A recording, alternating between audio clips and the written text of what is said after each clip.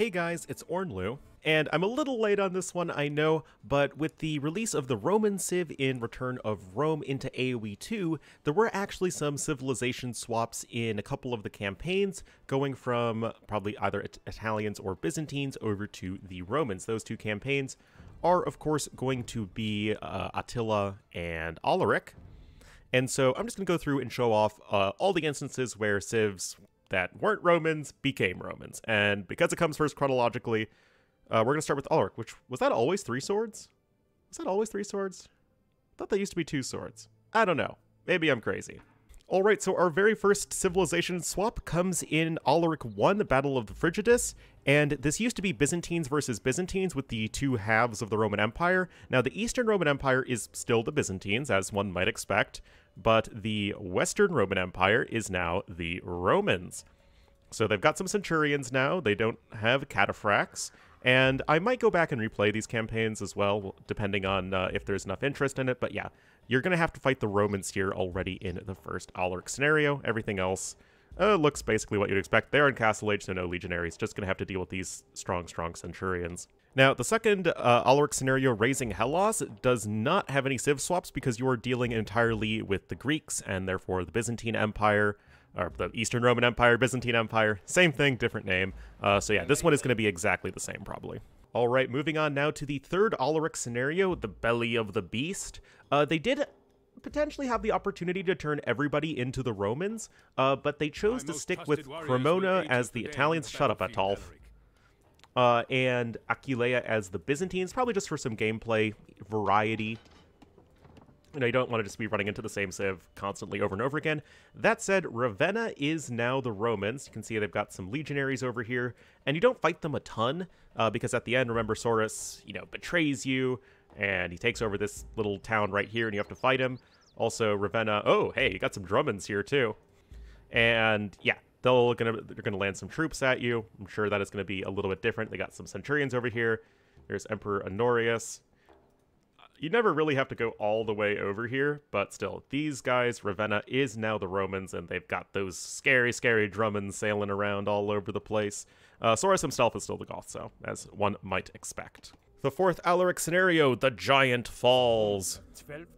Now, of course, this will be Romans because, you know, you're in Rome. And it used to be the city garrison. This, I think, is different. Rome itself, I think, went from Italians to, well, Romans. The Imperial Legions went from Byzantines to Romans. And the city garrison, I think, also went from Italians to Romans. You can see, of course, the city is going to be looking a lot different. You're going to be fighting legionaries and centurions. Of course, the centurions buffing up those legionaries, remember. Could be a little bit tricky. What has become of this once We'll have to see if they get, like, full post-imp upgrades and everything. Again, if we choose to go ahead and replay that. Was there a relic there the whole time? Regardless, we'll be seeing potentially a little bit of a tougher challenge. I mean, the legionaries are going to be insanely strong versus all the Goth units. So even more than ever, I'd recommend going for cavalry in this scenario. Also a relic over here. Was that always there? Who knows? Now, last but not least, in the Alaric campaign, we have a kingdom of our own. And in this one, you do fight the Western Roman Empire. Possibly. You can actually subvert them really easily because as soon as you build a castle in one of the cities, the Romans go from neutral to enemy to you. But you can easily subvert this by just building all 3 castles at the same time. It's not like you have to build a castle the second you take out a city. So yeah, still, if you are going to go play it the correct way, you're going to have to go ahead and fight the Romans here one last time. And this is what their base looks like now. We'll have to see if they upgrade all the way to legionaries. Again, that could be quite difficult for the Goth infantry. We'll have to see if and when we replay this campaign. But yeah, those are going to be the changes in Alaric. Pretty much all of the changes that I would expect to be made are being made, keeping the Byzantines as the Eastern Roman Empire, or the Eastern Roman Empire as the Byzantines, but making the Western Roman Empire the Romans. Cool, cool stuff. Of course, our other AoE2 campaign that takes place during the time of the Roman Empire is Attila. So let's go ahead and see if any of these scenarios are changed. Oh, Bleda. It is as if you seek to lead the You had Huns so much yourself. to live for in life. Very So, well. in this scenario, The iron back in door remains AOC or in HD, Let if you the guys one who started kills with this that one, mighty beast this was lead actually our called the people. Western Roman Wait, Empire, I am the son of even though we are Theodosius, clearly the in the leader Eastern of Roman my Empire. people. Oh my god, all the If you dialogue. free me, you will be rewarded. This way, Attila. Follow. Later will lead us to ruin. Perhaps he should But not yeah, now return we're from his the... boar hunts. It's correctly labeled the Eastern Roman Empire starting in DE, and now you are going to be the Byzantines, so no discernible changes in this scenario. Or it looks like we are the same deal here in Attila II, the Greek Ride, the Great Ride. We are in Greece and the surrounding areas in this scenario. And so everybody's going to be Byzantines except the Scythians and yourself. Fun fact, back in AOC and in HD, there were a bunch of different civilizations. Like Sofia was Franks, Dyrrachium I think was Teutons, Thessalonica was Byzantines, Adrianople I think was still Byzantines, and Nisus was Goths. With DE they changed them all to the Byzantines to reflect that you're in the Byzantine Empire. Eastern Roman Empire, again, still Byzantines. Don't see any like legionaries or special units, but again, we'll have to see if that's different. Attila III, the walls of Constantinople, still in the Eastern Roman Empire, still the Eastern Roman Empire half of the campaign. Can't expect to see any changes, and that is indeed the case. Constantinople, Philippopolis, both still Byzantines. Don't know why Marcianopolis is Goths, but hey, that they are. But yeah, of course, here we are. I mean, it's literally the Hagia Sophia is their wonder of the Byzantines. You probably want to keep the Eastern Roman Empire as the Byzantines. All right, so in Attila IV, this starts the Western Roman half of the campaign of Attila. And as you can see, the Western Roman Empire is indeed the Romans. They used to also have a samurai over here to the north of the map, but then they just replaced it with an invisible object because the campaign devs are boring and they don't like giving fun little units in the corner of the map. So it's going to be a little bit trickier to discern exactly what the Roman Empire is going to look like. They used to send over, I think it was centurions and legionaries as well, but they weren't the new Roman versions. But with the power of some cheat codes, see 2, 3, 4, we're going to torpedo.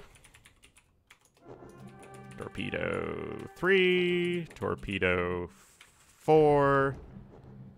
Well, I guess you just need to destroy the Orleans town center to activate the trigger. Yeah, as you can see, this is going to be the fully upgraded Roman army, and this is probably going to make the fight against the Romans that much more challenging. See all these units flooding in from the side of the map. So yeah, that is definitely going to be a change. The Catalonian fields used to fight the Byzantines with the Romans. Now, of course, the Romans are the Romans. Who would have thought? And this is probably going to be one of the more significant gameplay changes because, well, Romans, they fight a little bit differently. I don't know if that they'll necessarily be easier or more difficult for Huns to deal with, as I just don't have enough experience playing the Romans just yet. Although their castles aren't going to be as strong. And actually, I forget. I don't think Roman towers are that good because they spend a bunch of towers. I think you just have guard tower. No, you have keep, but you don't have arrow slits. So yeah, it might be a bit easier to attack, but the Roman units themselves are probably stronger. Alans are still going to be... Well, it says they're Alans, but they're actually Huns. And the Visigoths are going to be the Goths. Ostrogoths are Goths. Franks are Franks. All of that makes sense, but this is probably going to be the most significant gameplay change that you see. All right, last one, of course, going to be the fall of Rome.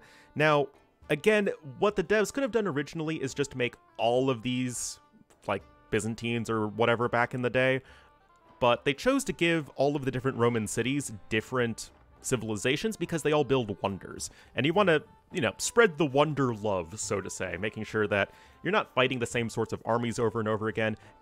Even though the civs don't make a ton of sense, like Celts in Aquileia, Batavium is Britons, but you want to make the... You want to give the cities that unique flavor that makes this scenario, honestly, one of the most memorable out there. I love this scenario. Mediolaudanum still Teutons, but that said, Rome itself, back in AOC it was Byzantines, then it was changed to Italians, and now they are the Romans, of course, but they don't actually play a direct role in the scenario. You just have some centurions hanging around over here. They used to be cataphracts. I think they were centurions in DE, but now they are just centurions. They're just hanging out. Got some aqueducts that were added in DE as well. Nothing too crazy, and those are going to be the changes found in the Attila campaign. Now, last but not least, there was one other change that was made, and it's actually in the Saladin campaign. And you may have noticed this in the Saladin co-op, but Tyre used to be Byzantines back in the day, but they were changed to Sicilians with the co-op campaign, because Sicilians make more sense than Byzantines, because during the time of Saladin, I believe that Tyre was taken over by the Crusaders with Richard the Lionheart. Don't remember exactly when those years line up. But now we have some kind of weird situations where you have keeps and bombard towers for Sicilians, who get donjons, of course.